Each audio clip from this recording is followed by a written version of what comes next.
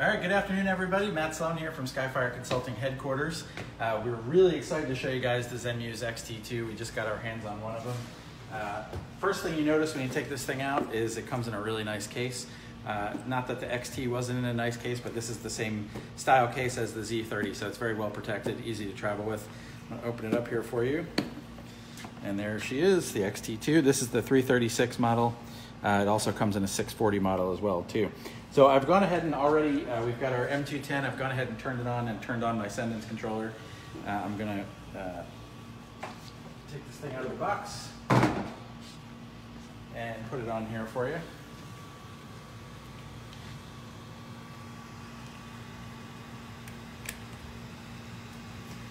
It's gonna do its auto calibration there. So while it's doing that, I'll show you here on the Sendence controller. You're going to use the DJI Pilot app just like you would if you were flying with your daylight and your thermal camera on the 210. So we're going to go into manual flight mode here, and we'll take a look, and it should be showing up here any second. There we go. All right, so right now there's a couple of different modes with the XT2. All of them are super exciting, but I'm going to walk you through one by one. The one that we're on right now is we're on MSX mode here. Actually, that was visible. There we go. We'll kind of cycle through these here a minute. So this is MSX mode. This is the most exciting one. This is the one that actually mixes daylight and thermal.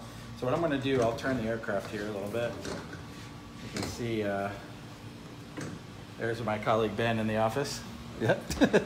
All right, so one of the cool things about having both the daylight and the thermal camera together on one imaging sensor is this mixed mode. So you can actually see, it looks like a thermal image, and then if you go into the settings here, you can change the gain, and it'll show you lots of different types of detail on the daylight image as well. So the first thing you're seeing right there, that's actually my reflection in the window over there. You can turn it up to mid gain and high gain and really see the two images starting to mix together. So this is much more definition than we've ever seen on a thermal camera. You can actually see things that are outside the window. Of course, we know that in pure thermal, you can't see outside the window. So this is the cool part about mixing daylight and thermal together.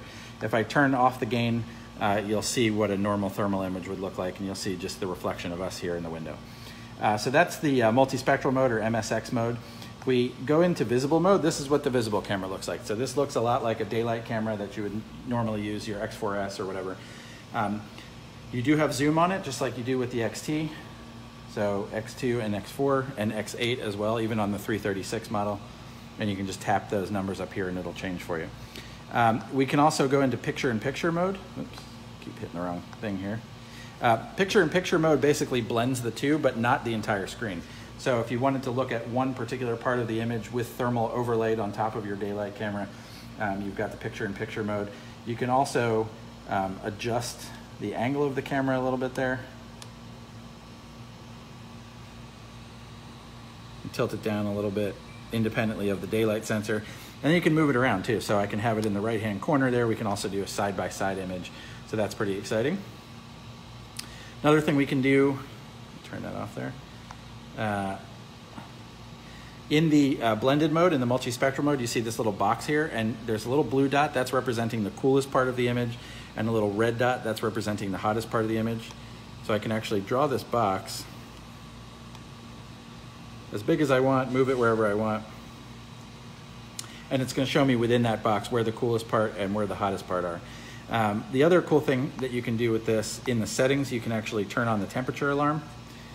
Right now it's on and it's at 122 degrees. So if there was something in that frame that was 122 degrees, it would start alarming and it would tell me here at the bottom of the screen. So that would be useful if you're looking for a person doing search and rescue during a fire scene. If you're looking for things that are over a certain temperature, you can set the temperature alarm. I'm gonna go ahead and turn it off, but you'll see it's still giving me the high and the low temp there. You still have isotherm mode just like you did on the others, and again you can mess with the gain and all the different settings in there. One other thing, you can do spot metering as well. So it'll show you the temperature right at the center of the screen. Again, this is in the multispectral mode. If you hit that again, it'll turn into that box where you can see the high and low temperature.